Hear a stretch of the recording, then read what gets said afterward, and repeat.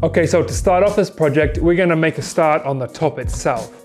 And you can see that the lumber here is pretty rough. There's no way I can kind of glue this together. So I gotta mill it up. You can skip this step by buying already milled lumber, but I kind of enjoy the process. So let's go take these over to the jointer and join them up. Yeah. So like I said, I brought all 4 pieces over to the jointer to create 2 flat surfaces perpendicular to each other. That way I have a flat surface to go off when I put them through the planer and the table saw.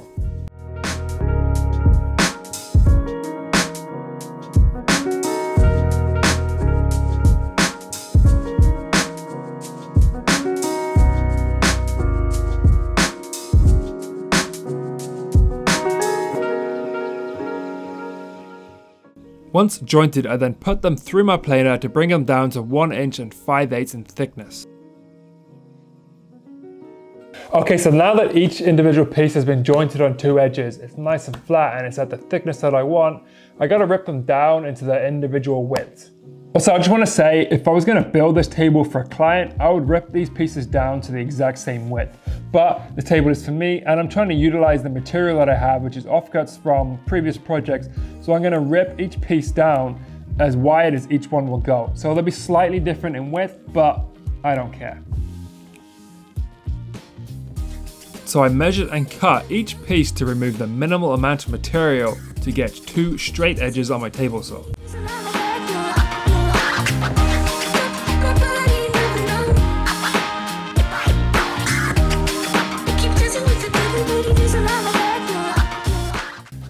Okay, so now that all the boards are milled up, they're ready to be glued up to form the tabletop. But before I do that, there's a few important details I gotta figure out beforehand.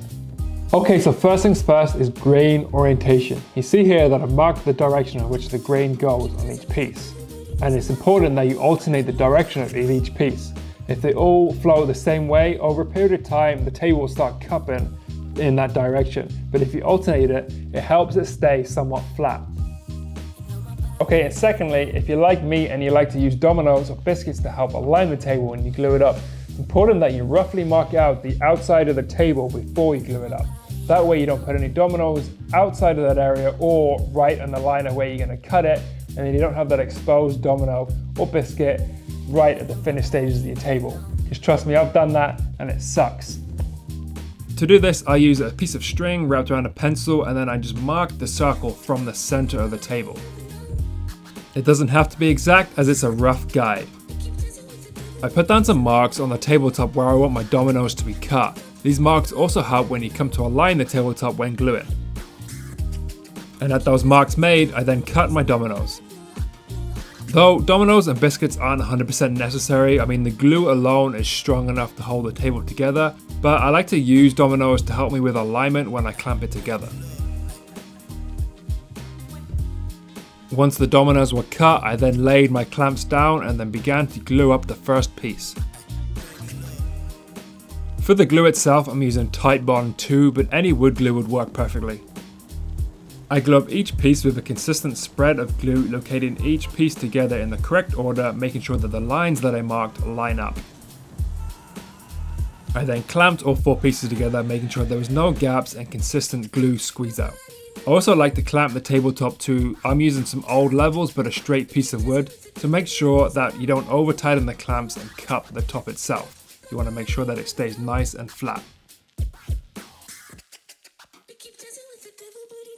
The very next day I removed the clamps and then started to clean up any of the glue drips with my sander.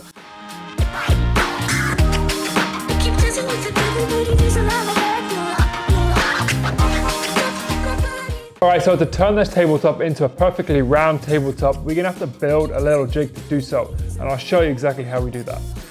Okay everyone, so to start off this simple project, there's a few things that you need. Obviously the main thing is a router. For me, I'm using a 1/2 inch plunge router, though you can make this jig to suit whatever router that you have. Most routers on the base plate have a couple of holes so that you can mount either larger base plates or jigs to the bottom of the router.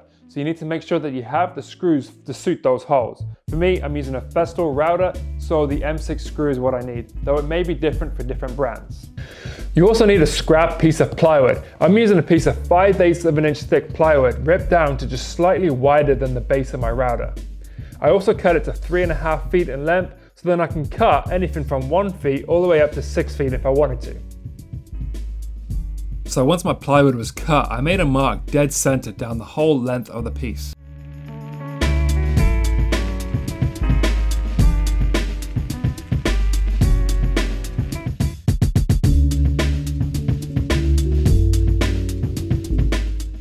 I then removed the base plate of my router to use as a template to help align where the screw holes are. I lined the template center of my jig and then marked the 2 holes to which you screw through into the router base. I then pre-drilled those holes and then countersink one end enough so you can hide the head of the screw. I also cut out a larger hole in the center to allow for different size router bits. I then cleaned up the edges of the plywood with a trim router so it's more comfortable to use, and then attached the plywood to the router base.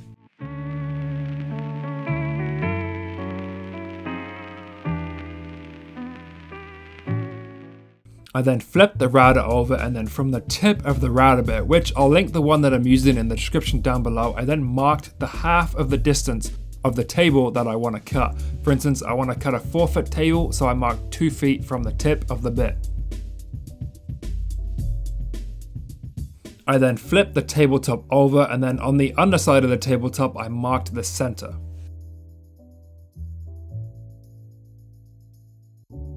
I then screwed through the 4-foot hole into the center mark of the tabletop. Once the jig was in, I made sure everything was lined up and then began cutting. I'll drop the router about 1/8 to 1/4 of an inch between each pass. I then slowly, with the help of the jig, push the router into a perfect circle, creating a perfect circle cutout.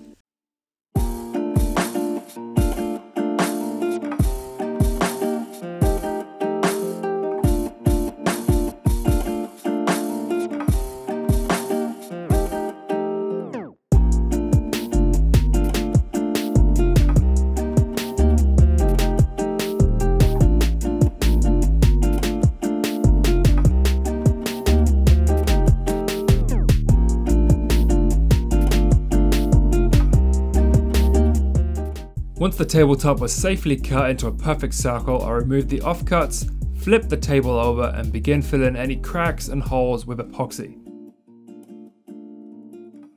I'm using West Systems quick dry 2-part epoxy with a black pigment.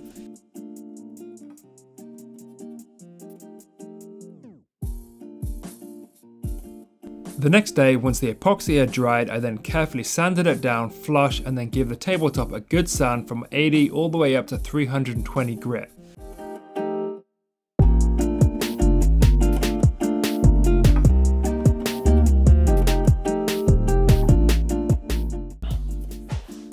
Okay, so now that the top is ready to be finished, we're gonna hold off on that for a little bit and then we're gonna make a start on the base. Okay, so like I said, for the top, I'm using materials that I have left over from previous projects. So these all need to be milled up.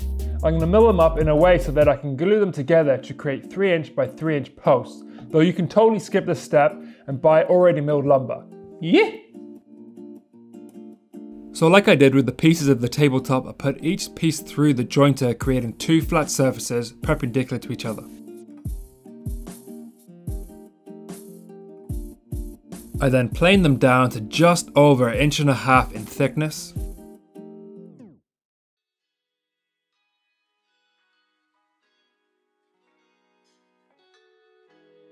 And then cut each piece to width on my table saw just over 3 inches wide.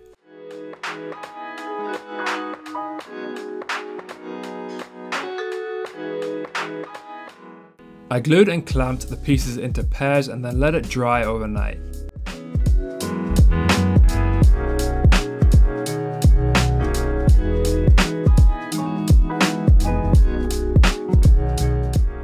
The next day, once the glue had dried, I took them out of the clamps and then put the glued edges through a light pass on the jointer.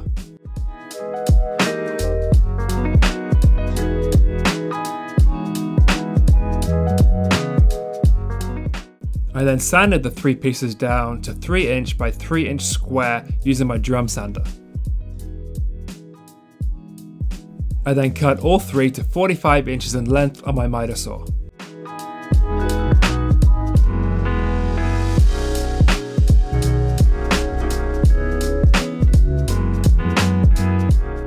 So I milled all my lumber for my base to 3" by 3" square, but you can kind of change that to suit whatever style you want. If you want it thinner, mill or buy it thinner. If you want it thicker, mill or buy it thicker. I cut them down to 45 inches in length, all three at the same measurement. That's to create a dining table at the height of 30 inches. If you want a coffee table or a lower table, obviously everything's shorter. Now that everything's milled up and we're ready to go, let's start cutting out the middle sections to help the whole thing lock together. Yeah! So now that each piece was cut to 45 inches in length, I lined them all flush and then marked the center of each piece.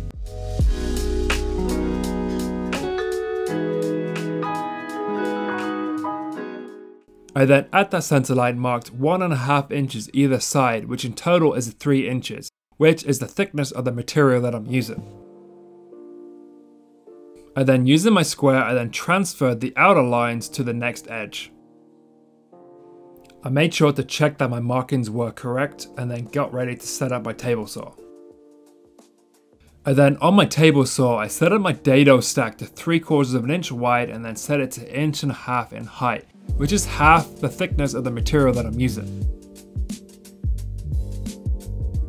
I made sure that my table saw miter gauge was square to the blade and then removed the material in between the lines that I marked.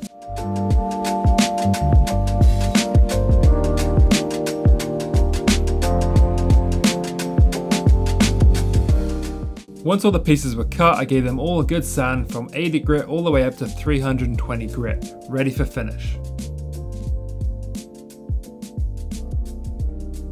And before we applied the finish, I needed to make sure that the whole thing fit together and was correct, so yeah, and it was. So I needed to create some flat spots on the points where it met the floor and the tabletop met the base. So I stuck on these round 60 grit pieces of sandpaper to my bench and then kind of shuffled it down till I got a nice consistent flat spot.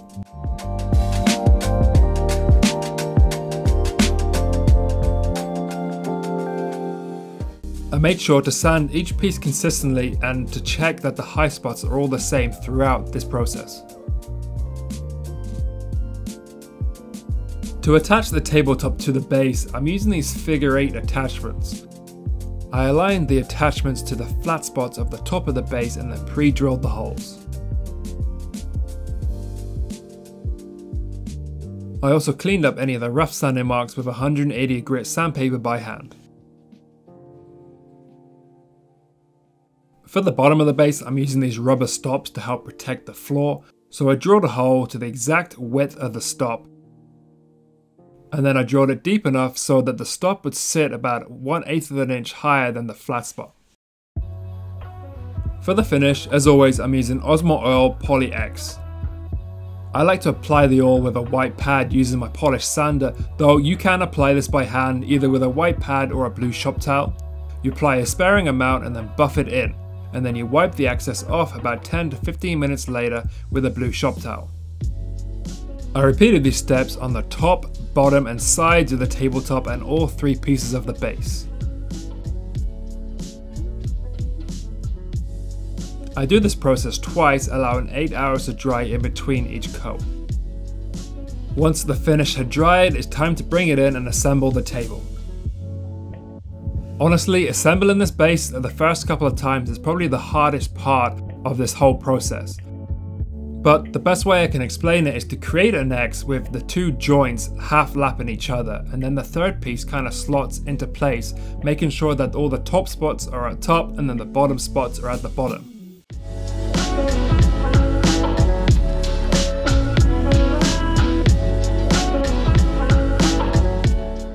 Once assembled, I attached the figure 8 attachments to the top of the base using a little dab of CA glue and then screwed them into position. I repeated this on all 3 high points. And then the bottom stops I attached pretty much the same way, using CA glue and then screwed them into position.